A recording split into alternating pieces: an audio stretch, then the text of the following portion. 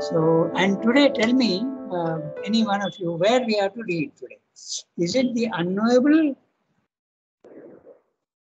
Because Suki has not put it on the net, so on the chat, so I don't know. Yes, the unknowable, third paragraph, if it is all. They have to read it or they have done it? No, we have to redo it. Okay, right. We read the summary in the end, Rangada, and then there wasn't enough time to do the class. I don't remember because there are other classes also in life. Yes, I understand that, Rangada. I also remember at times, not always. Life we divine. read it. Only explanation is remaining, no? Yeah, I do. I can do that. Actually, life divine is 2 days following, so next day we remember. The first day that also we forget. Okay, so Yasmin, good morning. Yasmin has come, so we can start now. So, as soon as everybody bonjour. As soon as everybody gets a text, I'll start. So, the unknowable, if it is at all.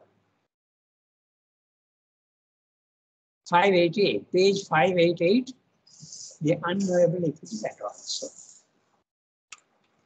I start reading. The unknowable, if it is at all, may be a supreme state of Satchidananda beyond our highest conceptions of existence, consciousness, and bliss. Okay? That is what was evidently meant by Asat, the non-existent of the Taittiriya Upanishad, which alone was in the beginning and out of which the existent was born, and possibly too, it may be the inmost sense of the nirvana of the Buddha. Okay, so let's have a look at what you're saying. The unknowable. Now, if it is unknowable, you don't know if it exists or not. But then how do we know it is unknowable?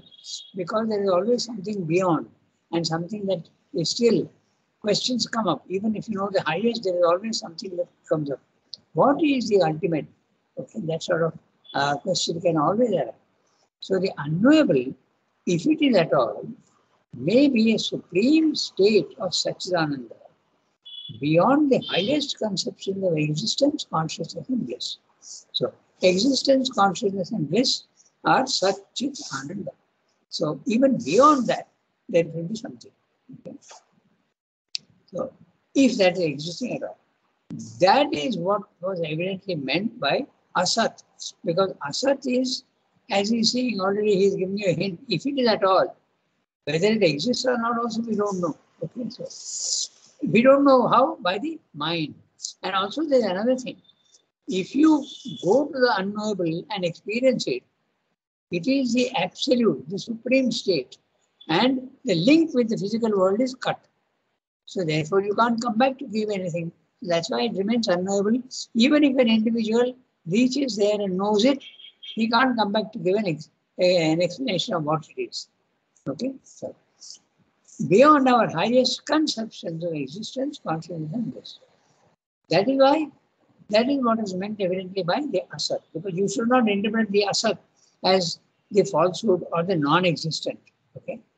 Of the Taittiriya Upanishad. And also note, non-existent, not non-existence. Because non-existence is the impersonal aspect of the divine. It's a state of being. But the non-existent is the personal aspect of the divine, one who is existent. And how can he not be there? So that's why this is what is meant. What is meant is we cannot know it with our mind. That's what it means. That's what he said. The Taittiriya Upanishad, which alone was in the beginning. What was alone in the beginning? The non-existent. So in the beginning, before the world was made, and out of which the existent was born. Okay, so there is an absolute non-existence or nihil, something absolutely beyond our conception, mental conceptions. And then from there, the existence. In other words, to put it very simply, spirit is not possible to know ultimately, and spirit is manifesting the universe, which is matter. So out of spirit comes matter. Matter is existent, and the spirit is non-existent in this sense, that we can't know it. Okay? Which alone was in the beginning, and out of which the existence was born. And possibly too, it may be the inmost sense of the nirvana of the Buddha. So, why is Srila saying possibly? Because what was Buddha's experience, we really don't know, and what they are saying, okay, it could be, and also you can interpret it in so many ways. When something is indescribable, it is open to discussion and open to interpretation. So that's why possibly. Okay, so for the dissolution of our present state by nirvana may be a reaching to some higher state beyond all notion or experience of self even, an ineffable release from our sense of existence. Ineffable, that which cannot be spoken of, that which cannot be described, that which is beyond words. So that is what he's saying. That's why nirvana could be actually that. Nirvana should not be interpreted, he's saying, as absolutely nihil. Because we have discussed this many times. The nihil is something which can be interpreted in two ways. It's an emptiness of content, but that emptiness can also contain everything. Okay? So that's why it could be interpreted in two ways. Not necessarily as the Buddhists say, nihil. Okay? That's what it means. So, or it may be the Upanishad's absolute and unconditioned bliss, which is beyond expression and beyond understanding. Okay, so you are experiencing the existence part, but now he is talking about the not existence but Ananda. Okay. Remember also that Sat Chit Ananda, they are all actually one. What is substance is also power, is also consciousness, is also Ananda. It's all one. When it comes down, they split into different things. But at the highest level, they are all one. Okay? So if you are experiencing from a lower level, you could experience it as substance, or you could experience it as the Ananda. That's what Srila is saying. Okay? Or it may be the Upanishad's absolute and unconditioned bliss. Unconditioned, no trammels at all, no nothing that can be limiting it. And all description is limitation. When you say something is white or something is black, you are describing it, you are limiting it. So description of anything is a limitation. So that which is unlimited, God is unlimited. So you can't describe him in any way. So you can interpret that as emptiness.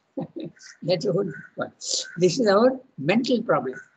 There is actually probably no problem at all in the experience, but the formulation of it in mental terms is a problem.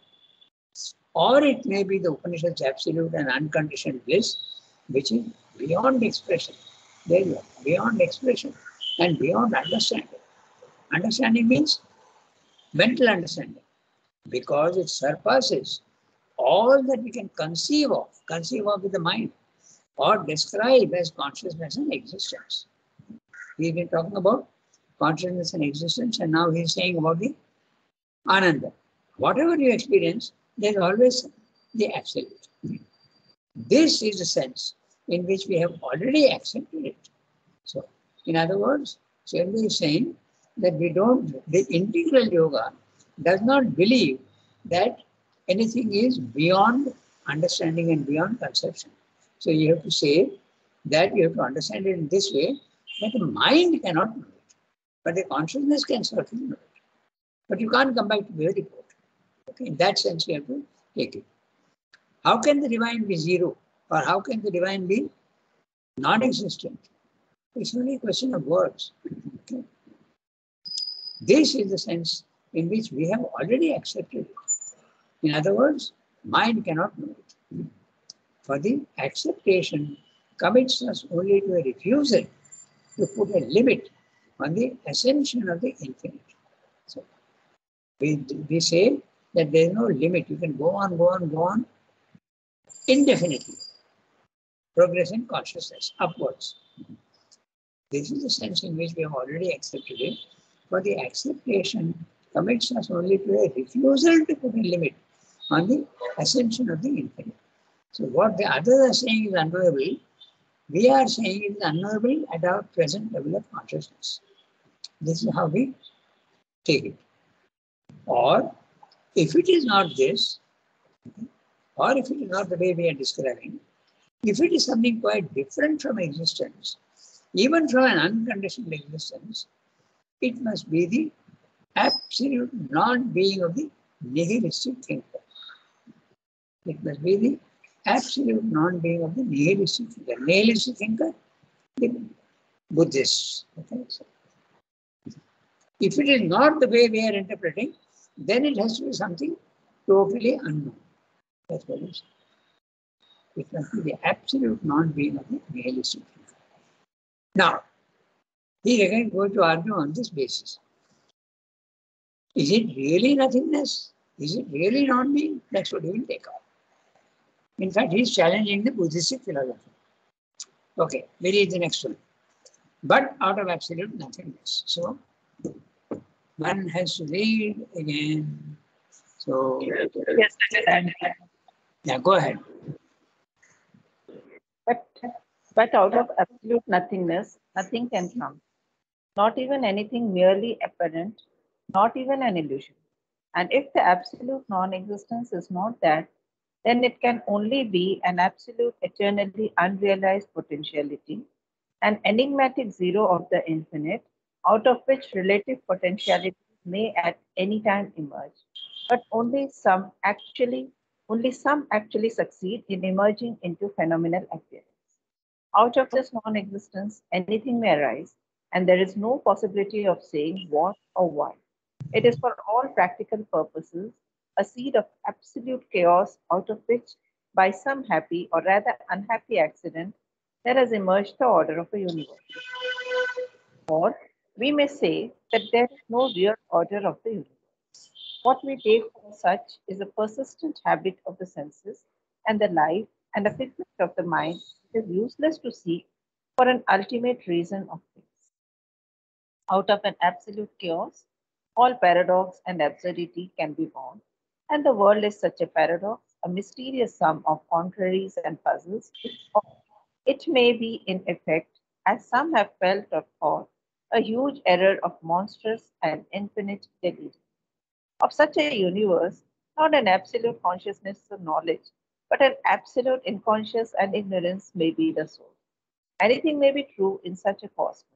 Everything may have been born out of nothing.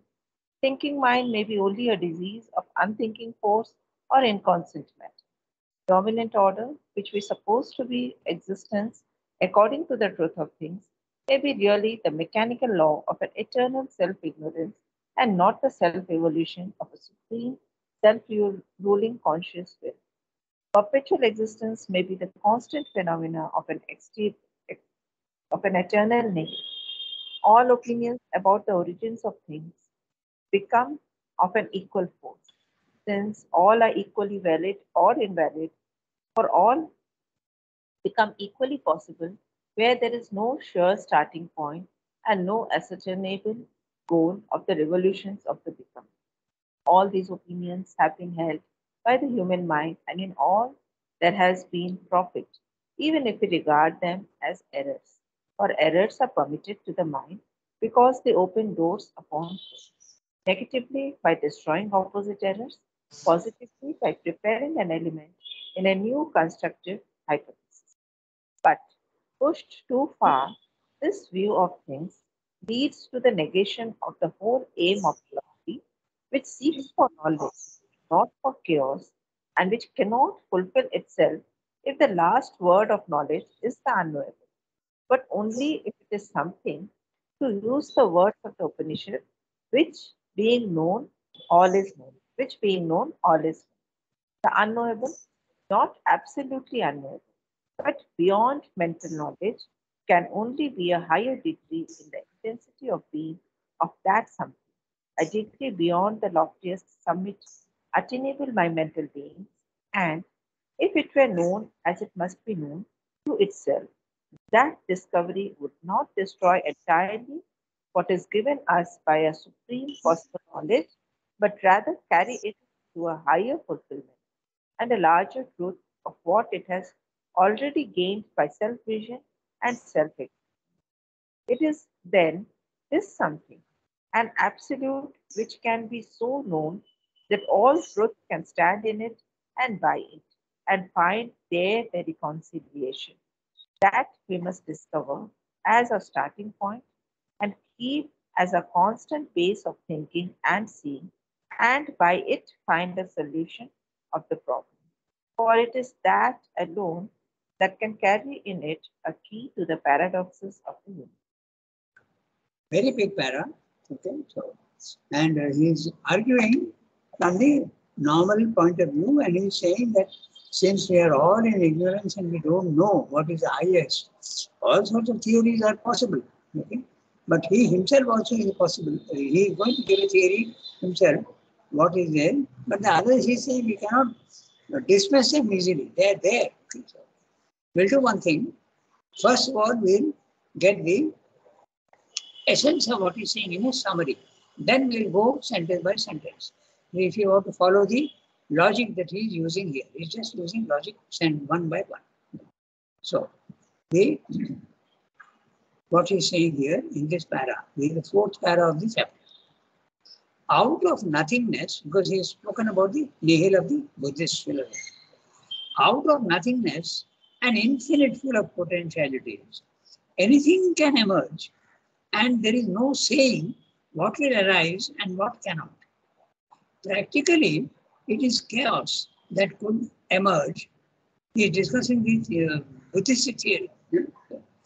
Anything could emerge, and there is no saying what will arise and what cannot. Practically, it's a chaos that could emerge from the non-existence. And out of this chaos, the world would have manifested itself by a fortuitous accident, happy or unhappy according to one's experience and attitude. In fact, the materialist says that the physical world has come into existence, we don't know how. So it could be an accident. Fortuitous, by chance, it has come into existence. The materialist cannot explain because he doesn't know the origin of things. Okay? But man's view of this matter could only be a reaction of the senses.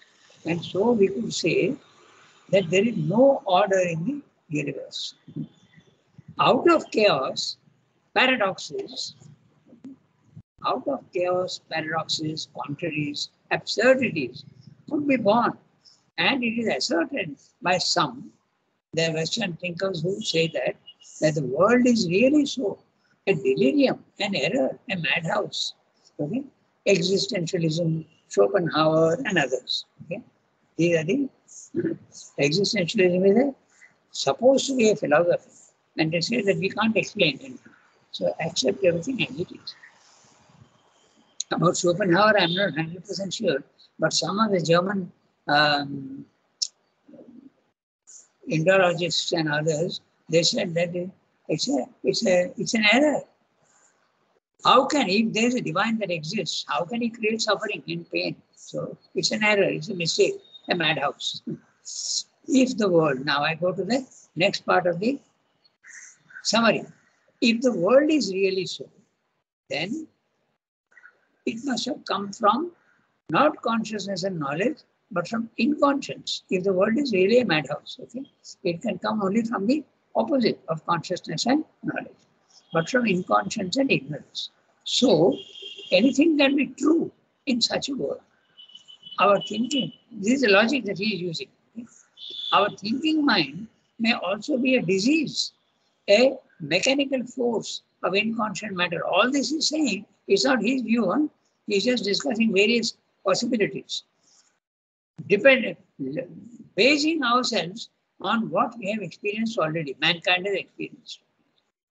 Even the laws and the order that we see in the world could be only mechanical and ignorant, and not the laws of a self-evolving, fully self-conscious will. The continuous existence of the world would be a phenomenon of eternal nihil, an infinite existence.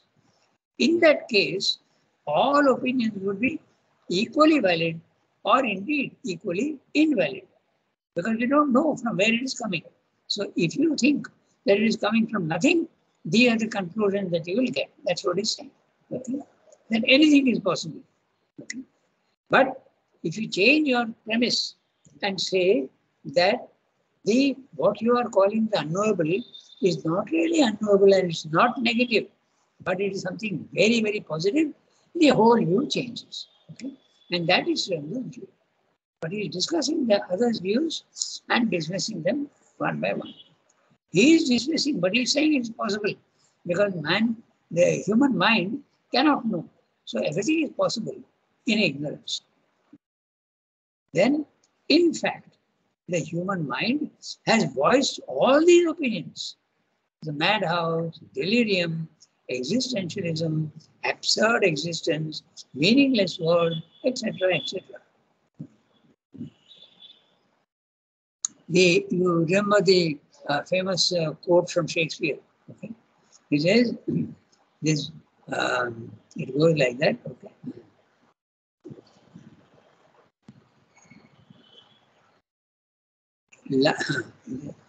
Out, brief candle. Life is but an empty dream, full of sound and fury, signifying nothing. Okay. So this is it's not Shakespeare's idea, but it is one of the, I think it is Othello who says that. Okay. Out, brief candle. That is life. Okay. Life is but an empty dream, full of sound and fury, chaos. Okay. Meaningless. Okay. Signifying nothing. So this is what Srinivasan is saying, that all these opinions have been given based on your ignorance.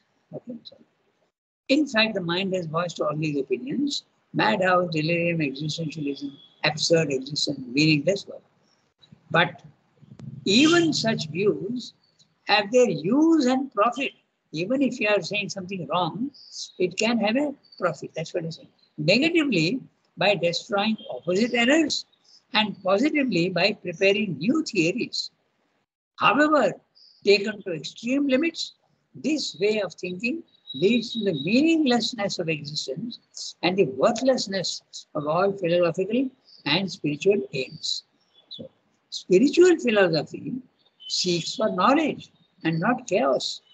And this unknowable must be something that in the Upanishad words, it must be, if the world is to be meaningful. That which being known, all is known. Okay? Tasmin vidyate sarvam vidyatam. If I know that ultimate source of everything, then I know everything. The unknowable must be then not unknowable, but unknowable to mortal mind. That is what he meant. Let us recall that whatever exists in the universe is knowable to man. He has said that earlier. He is the microcosm of the macrocosm. So, finally, there ought to be not an unknowable, but a something. Not an unknowable, but not a nothing, but a something. Something positive that explains all the mysteries and paradoxes of the universe. It is this something that we must discover and make it the basis of our thinking and our life. Okay? Thinking and seeking for to bring meaning to existence. That's what he's saying. So after discussing all the various theories that man has voiced, he is now saying that there has to be something meaningful. So the source which is unknowable, when you say it is unknowable, it only means that unknowable to mind, not to consciousness. Consciousness can go. Mind, mental consciousness cannot do that. This is what he's saying. It's a very big para, and we'll go through each sentence. Okay. But there is a logic he's using.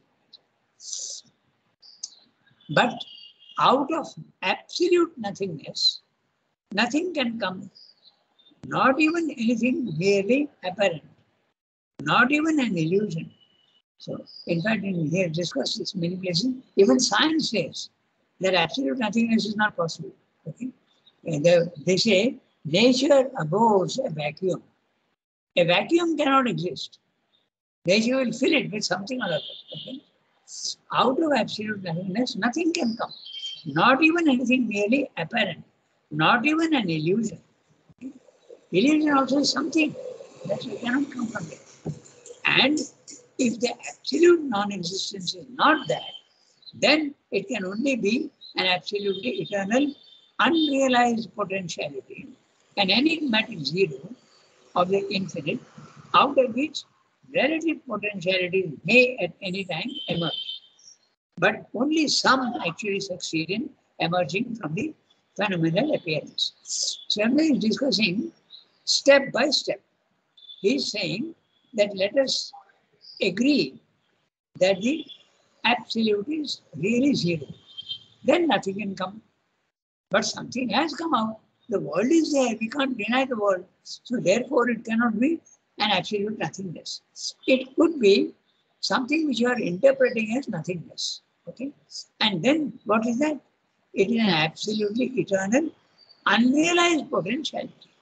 Okay? It is not zero, but it is looking like zero, but it contains everything, unrealized potentiality. An enigmatic zero of the infinite, out of its relative potentialities, may at any time emerge. So that which is infinite and seems to be, there is a second possibility. Okay, that many possibilities can come out of it. The third one he will discuss is that what you think is nothing is not really that. It is something absolutely positive, and the divine is there. So one by one, he is eliminating the possibilities, the theories in the world. So, unrealized potentiality, an enigmatic zero of the infinite, out of which relative potentialities may at any time emerge. So, out of the absolute potentiality, relative potentialities are coming out, may at any time emerge. But only some actually succeed in emerging into phenomenal appearance. So, in other words, from the highest level, many possibilities start coming, but ultimately it becomes only some. And this is also true of the physical world, no? Because out of the supermind come all the possibilities are there in the overmind level. But as they keep coming down, there is a process of diminution and elimination. And then finally, some things only appear in the physical world. Other things are all one by one eliminated. But they are not eliminated forever. They will manifest at some other time. Okay? That is the reason why you can also, as Srirnu said, 1920, 1922, he's saying India will be free. So the potentiality was there and it became a reality. But that potentiality could have become, I'm explaining with an example. Okay? It could have been that entire Akhanda Bharat would become a reality. That possibility also was there, potentiality. But it didn't happen. That potentiality did not realize itself. Rather, what happened was it broke up into so many different, in fact, some of the northwestern frontier was not even included in India. Balochistan was not even included in India. Okay? Sindh and Punjab and and northwest frontier, they all went to Pakistan. So that happened. That's why Srirnu says that afterwards, even when he says that unity will be achieved, but what that form of unity will be, we don't know, because there are so many possibilities. In fact, now it looks very much like it will not be a geographical and political unity. It will be more like a federation. So, I'm giving examples of what he is meaning by unrealized potentiality. So, we don't know how the unity will come. We already know that Balochistan and Northwest Frontier Province, they are all wanting to join India. Okay? Balochistan, definitely they want to join India. So what will happen in future, they are not sure. But these are the possibilities. So, and only some come into phenomenal appearances. Out of this non-existence as we have understood it, anything may arise. Okay? Because it's a non-existence with potentiality. The first case was non-existence without potentiality. That we eliminate because the world exists. Something has come up. So the second case, non-existence with potentiality. So that case, anything may arise. And there is no possibility of saying what will arise or why it will arise. Which by some happy or rather unhappy accident, there has emerged the order of the universe. So now, why is he saying unhappy? Because when you look at what has come out, my God, there is suffering, there is pain, there is chaos, there is perversion, there is murder. So, is it happy or unhappy? We really don't know. With tongue in cheek, he is saying this. Okay? And by some happy or unhappy accident, there is emerged the order of the universe. Or we may say that there is no real order in the universe. That also we can say. We see only strife and difference and war. Okay? So that's what we see. It can be interpreted in so many ways. Or we may say that there is no real order in the universe. What we take for such is a persistent habit of the senses and the life and a figment of the mind, and it is useless to seek for an ultimate reason of things. Srimad is not saying this. He is saying if we consider that second case of non-existence being full of potentialities, this is what we can say. We have to depend upon what our senses will tell us. That's what he said. And the figment of mind, what your imagination also will tell you. And it is useless to seek for an ultimate reason of things. This is the existentialist philosophy. Okay? The world is what it is. Don't try to justify and don't try to find reasons for it. There is suffering and pain. Adjust yourself to it. There is no useless to seek for an ultimate reason of things. All these ideas have been expressed in different ways by different people. That's why Srimad is just seeing all the possibilities. Out of an absolute chaos, all paradox and absurdity can be born. And the world is such a paradox. Because we see all the dualities, everything we see, opposites are also there. So you can interpret in any way you want. But out of all these cases, the integral yoga will select one which is the most logical and which is the most meaningful to himself. Okay? And what is that? That the world is not coming from a non-existence. It is also not coming from a non-existence of potentialities, but it is a fully conscious and meaningful creation out of something very, very positive. Nothing negative about it. Okay? That's what we'll say. Or we may say that we'll see. Okay? So if that is so, how does an absolute chaos, all paradox and absurdity can be born? And the world is such a paradox, a mysterious sum of contraries and puzzles. He's talking of the dualities that exist in the physical world.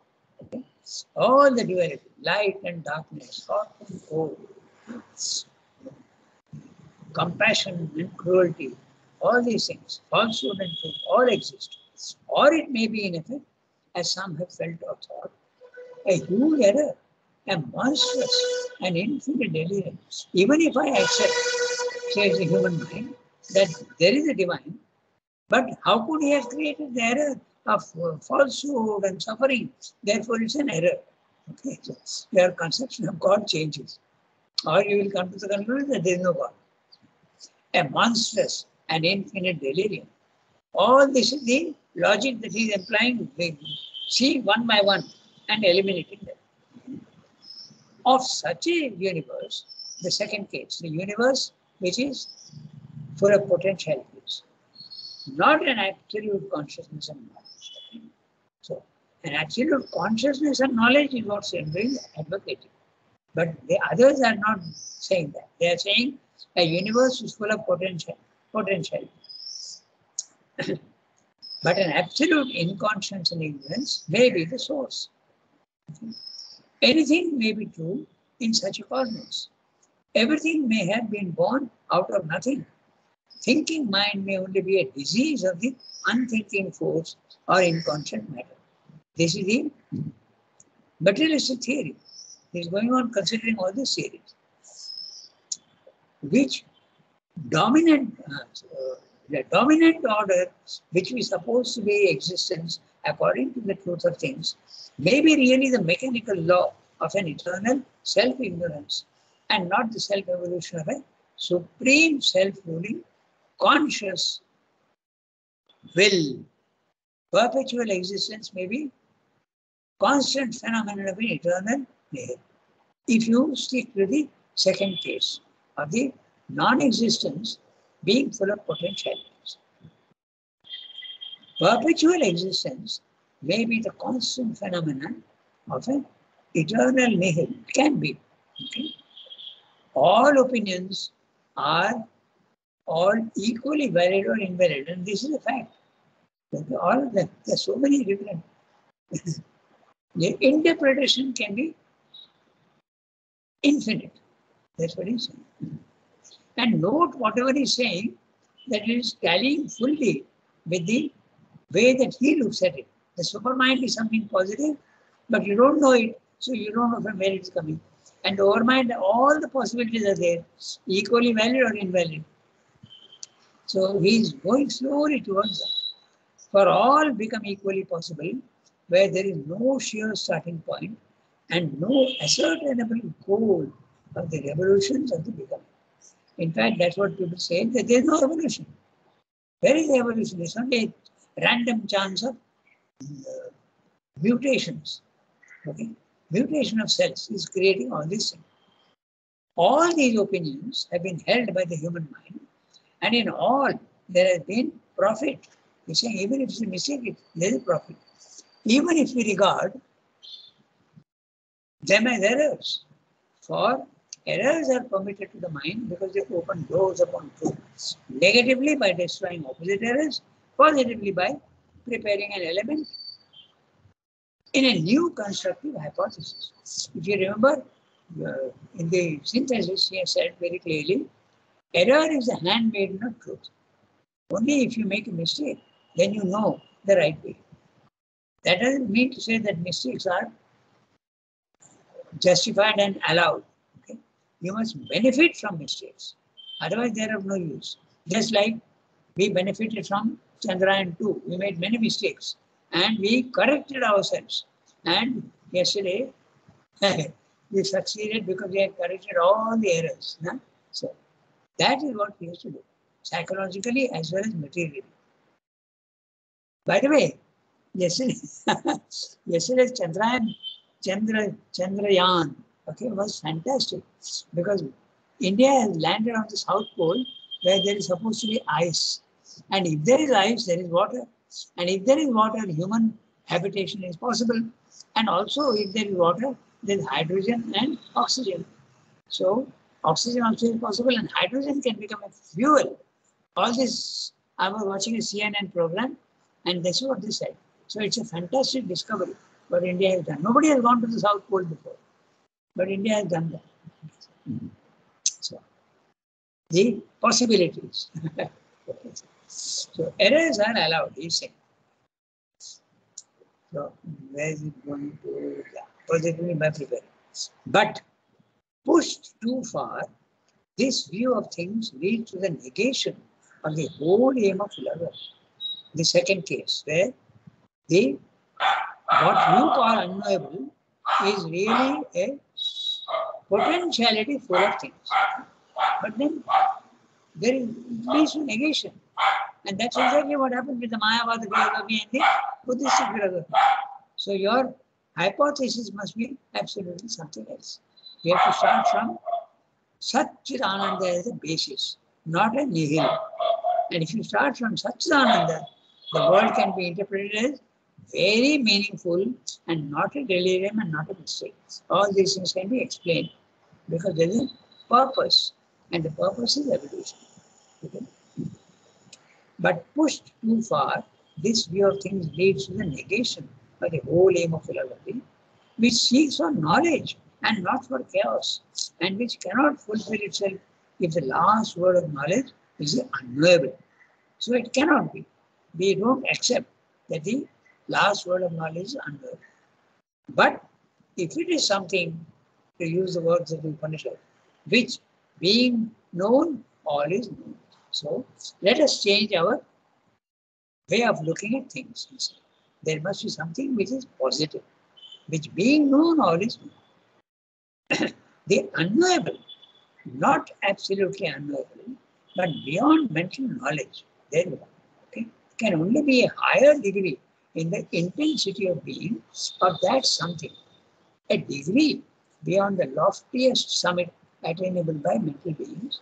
And if it were known as it must be known to itself, that discovery would not destroy entirely what is given us by our supreme possible knowledge, but rather carry it to a higher fulfillment and a larger truth of what is already gained by self-vision and self-experience. Self-vision and self-experience are possible at the second level, level 2, spiritual experience.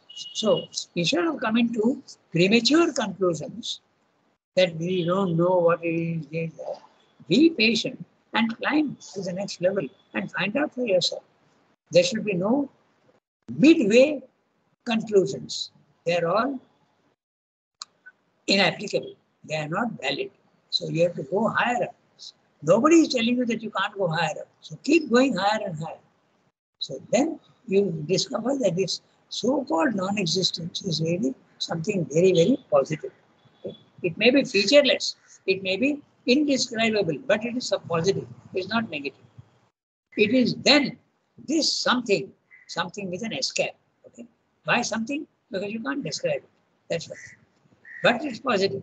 An absolute which can be known, which can be so known that all truths can stand in it and by it and find there the reconciliation.